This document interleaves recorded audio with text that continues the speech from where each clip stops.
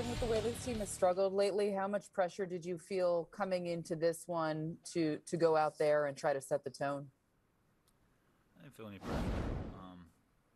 You just kind of go out there and try and do your job, and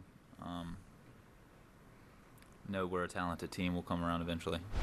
You had talked about last time that you didn't feel as though you could get in a really good rhythm. Did you feel like you were able to find a good rhythm tonight, or this afternoon, I should say? Yeah. My timing was better today. Lost it that one inning, but I made an adjustment and got back to where I needed to be, and just competed. What happened on the two home run pitches? Where did you want them?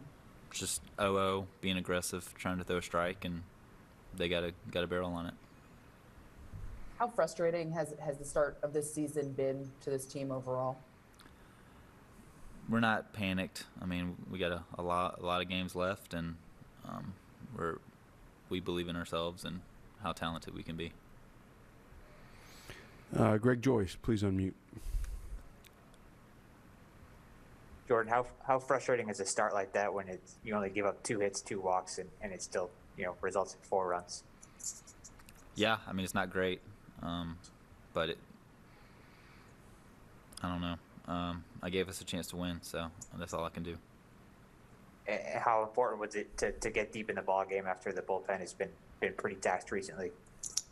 I mean, we got an off day coming up, and guys back there are ready to throw whenever they're called on. But I'm always trying to go deep and take some pressure off other guys. Yeah.